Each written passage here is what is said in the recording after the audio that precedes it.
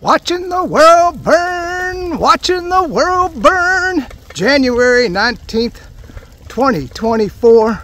Let's get into it. First off, let's get the little guy on the video. There he is. He won't walk today. He just wants to ride in the basket, which is okay, but I got to get him walking at some point. Cute little guy, isn't he? Let's get him, get his little face right there. Yeah. All right. Yeah, the old battle axe, the ex-wife lets me have him from time to time. So I wanted to get into, well, all kinds of different things today. The first one was that North Korea conducted a underwater nuclear test. Now, I haven't gotten any news as to whether it was actually a nuclear explosion underwater or it was just a test of the delivery mechanism. Now, the thing I wanted to talk about was the delivery mechanism, because this is the scariest thing to me. I don't think that people have given this much thought. So before I get into my thoughts on that, think about the nuclear triad, okay? You've got the bombers, the nuclear bombers. Now those, I consider them offensive weapons, okay? In other words, first strike capability. Because if the enemy launches, I doubt you're going to get those bombers off the ground before that leg of the triad has blown out from underneath you. So if North Korea launched on the United States, and also an airburst. So let's say you do get the bombers off the ground. If there's a nuclear missile that's already on its way, they just got to get near a bomber in flight, or I imagine it'd be 3 or 4 flying together. And that air explosion would take those bombers right out of the air. So there you go. So I never considered the bombers a great portion of the nuclear fleet. Same goes with the land-based silos. Okay, now I'm not talking about the mobile. See, in Russia they did it right. They can maneuver their nuclear missiles around on tracked vehicles all over the place, and they ride them because that's a huge country. And to track that with the satellites, sure, we probably know where most of them are, but you're not going to get all of them. And I'm not sure, I haven't seen any track-based weapons. I'm sure we have them here in the United States, but you don't see nuclear missiles rolling down the highway. At least I have never seen it, or maybe it's just covered up. You don't know, you think it's a pipe instead of it's a missile. Don't imagine that they advertise it. But anyway, the land-based, once again, in a first strike, I think that you would take out most of the land-based, the second leg of the nuclear triad.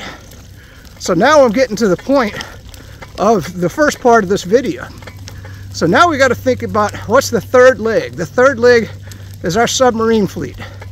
And unfortunately, I think it was a stupid move. We built these huge submarines. One submarine could probably nuke all of Russia. Well, not all of Russia because it's huge, but I mean, it would, all the significant targets in Russia. But the problem is, you've got all of your capability in one package. So what happens if the enemy can track that submarine, or if the enemy can strike that submarine in some fashion before it can launch, or get into a position where it can launch on an enemy target? What would happen there? Well, because everything is advancing, you got the Houthis with missiles now, taking on the fleet, the entire U.S. fleet in the Red Sea, for example. So the world has completely changed. It's flipped upside down.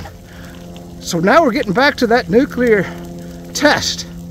So supposedly this drone, it's an underwater drone. And see, I did a video a while back, maybe you can find it, where I talked about the advent of drones in warfare. And I spent, I don't know, about a half hour talking about the advancements. I won't go into that again. You can go back and watch that video. But I did not, in that video, cover underwater drones. Now, I knew that Ukraine has been using them against Russian ships somewhat ineffectively, because the Russians have pretty much learned how to detect the drones and shoot them out of the water, or we're just really not hearing about maybe some of the explosions that have taken place. I think the Ukrainians have hit a couple of ships with those drones. But I always looked at it as, okay, and some of those drones just kind of skirt along the top of the water. Well, this particular drone was like a submarine. It's a drone submarine. I didn't even know that North Korea has developed a drone submarine. And what that means is that now all they got to do is get near one of our nuclear subs underwater with a nuclear tipped drone, and boom, that Trident submarine is toast and anything around it. So now we've got the third leg of the nuclear triad that is dead. So I guess the question is, how well can they track our nuclear submarines? Well, we're pretty good at knowing where the Russian submarines are. I imagine that the North Koreans and Russia are able to track our submarines pretty good. And with these underwater drones and a nuclear warhead, you're going to blow the shit out of the nuclear triad of the United States, the submarines. Just saying. All right, so that's the first part of this video. We're going to kind of bounce around today because I got some other things on my mind, but I'm going to take a break and try to get the dog to walk. So now I talked about the nuclear triad. Let's get into the United States Empire. I remember reading years ago in an American Legion magazine, I think it was, and I believe the number was 144 bases around the world. So we've tried to encircle the Chinese, so we're certainly trying to encircle Russia with putting nuclear weapons in Ukraine and bringing it into part of NATO, putting basically nuclear weapons right on their border. Same would be, but if Russia put nuclear weapons in Mexico or Canada. Just wanted to throw that out, a little tidbit for the reason for the war in Ukraine. So, of course, they're fighting the Azovs and the Azov Battalion Nazis, denazification. And as Scott Ritter pointed out, you know, once the war is over, we should get a lot of information, because there's a lot of evidence of war crimes that the Nazis have done in Ukraine, and all that'll come out for the world to see, assuming there is a world left. Because I wanted to get into the United States. So the reason that we had, well, there is no reason for us to have bases all over the world. You know, we should be about protecting the United States. How is a base in Kyrgyzstan protect the United States? Oh, well, he puts us closer to Russia so we can launch on them. I already talked about the bombers, and I talked about the nuclear submarines. A base in Kyrgyzstan doesn't help us first strike capability on Russia, although with our land-based missiles, if we put them there, that's a possibility. I don't know how many of these 144 bases have nuclear weapons. I imagine quite a few do. But, you know, there's multiple problems with what's going on in the world today in this new bipolar or multipolar world that is developing. Number one is all those bases, unlike ever before, are vulnerable. We found out how our fleets, our carrier groups, can easily be taken out by these new hypersonic missiles that Russia and China and North Korea have developed. So you want to try to bring in because that was the whole point of having these bases, was we always controlled the seas. All right, nobody could stand against the United States Navy and, you know, live to tell about it. That's not true no more. Those whole fleets could be taken out in a hurry just from one Russian destroyer armed with a bunch of hypersonic missiles. He could take out 4, 5, 6, 7 ships, just one destroyer. You know, imagine a fleet of ships coming from China. I believe even North Korea's got some ships. So now we see that we don't have command of the seas. Now, what does that mean? How are you going to resupply all these bases? You know, right now the bases in, well, we just abandoned one base in Syria. By the way, these are all U.S. tax dollars. With George Bush, when we went into Iraq, a lot of people don't know, we spent billions and billions and billions of dollars building bases in Iraq with the airstrips and everything. All that is going to go to waste. Once Iraq kicks us out, that's all taxpayer money that was pissed away. Same with Afghanistan. Remember the Bagram Air Base that was in Afghanistan? And we just abandoned it and left behind $85 billion in military equipment? I mean, do you see where I'm going with this? So if you can't command the seas, how are you going to resupply these 144 bases? And better yet, why in the hell do we have 144 bases? We need to take all those troops and bring them back home, we can't afford it no more. We're $34 trillion in debt. So all these troops are vulnerable. But anyway, getting back to Syria, so they did pull out of one base there because they were getting hit. Iraq is getting hit. I haven't heard of any soldiers killed yet, but it's going to happen. I mean, that whole area is flaring up. So I imagine within the next couple months, maybe a year, we're going to have all the bases. We're going to have to pull out of the Middle East completely. And so getting to how warfare has changed. So now that all the countries have all these missiles, you know, Iran, you just saw them hit Pakistan with precision. They hit Syria with precision, and they fired from this, like the center of Iran, to show the range of those missiles. So they can hit anything in the Middle East that they want to. And they've been working on that feverishly for quite some time, developing that technology. And nobody knew how accurate these missiles were that Iran has. That's a game changer. That used to be only the United States that had that capability. Or I shouldn't say only. I mean, Russia's always had it. They just didn't have it to the numbers and maybe even the precision. But now that's not true. The Russian weapons are even better than the United States. So you see where I'm going with all this. We're no longer clubbing baby seals no more, as Colonel McGregor called it. You know, we bombed the hell out of Libya and killed Gaddafi because he was trying to get his currency onto a gold standard to get away from the dollar. And then we bombed Kosovo. They had no air capabilities, no air defense. Then, you know, we bombed Yemen for years and years through our proxy, Saudi Arabia. Now we're back bombing them again with missiles, except this time they can shoot back. So maybe not, you know, threateningly, but at least they've got some missiles that they can fire back. I imagine I'd be just a tidbit worried if I was on some of those ships sailing around the Red Sea. Just a little bit, you know, especially if we bomb Iran. We know Iran's got hypersonic. Now, those will take out the ships in the Red Sea, most definitely. So, you know, I've always loved McCain when he used to say, bomb, bomb, bomb, bomb, bomb Iran, bomb, bomb, bomb. This has been going on for this. And so it really, really looks like Netanyahu's going to get us into a fight with Iran. And then it's game over for all of our bases in the Middle East. Those soldiers are dead. We can't resupply them. We can't, there's any ships sailing across. I didn't even talk about the submarine capabilities of Russia. Now we know we've got drones underwater.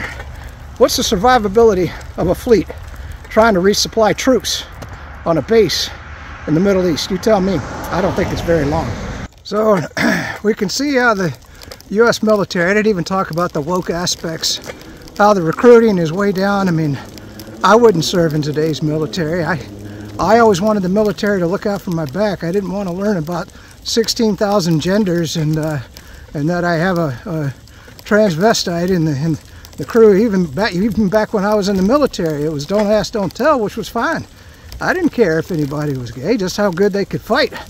You know, if they've got my back, you can be a cat. You know, I heard about these kids that are pretending to be furry animals. I mean, I've never heard of such a thing. Our whole society's just going crazy. But I wanted to look back in history, give you a couple of stories that from my experience in the federal government. So the first one was, I remember I was working at this time, it was for Quest Research. I don't think they got bought out, so I can tell you the name of the company. And they stuck me in an office in Crystal City. If you're not familiar with Washington, D.C., Crystal City, the metro goes right there. And it's literally a city, and it was really cool because it had all these underground shops and stores. So during the wintertime, you know, you could pretty much get from one end of the Crystal City to the other, much like Toronto. If you've ever been to Toronto, you can travel underground and be nice and warm. It was heated, and plus it was beautiful. Oh my God. The embassy suites there, I got to stay in that a couple of times, and man, I tell you, I loved the open bar. You had an hour of free drinks, man. I always took advantage of that.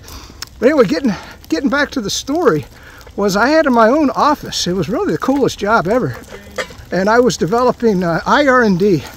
I was working for them, independent research and development, or a small business. And every year you put out this huge classified document, And of course I was writing most of it. And I was going off of material that was provided to me. And at that time I was using WordPerfect. You probably never even heard of that. And man, you did one little thing and the formatting would just go haywire, you know. So I had to learn every little nook and cranny about how to use WordPerfect back then. You had to put the formatting stuff in manually. It was crazy.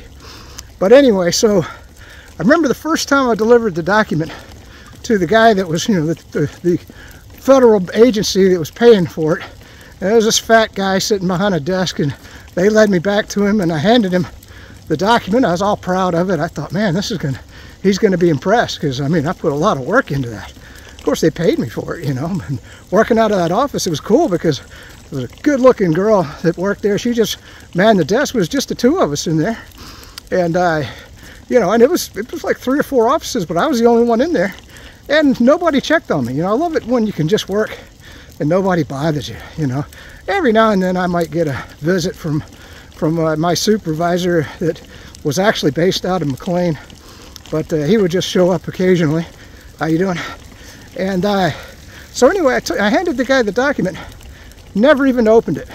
He held out his hand and he did like this, and he said, doesn't weigh enough. Doesn't weigh enough. Go back and keep working on it. So it doesn't weigh enough, you know. I'm just saying, okay, fine.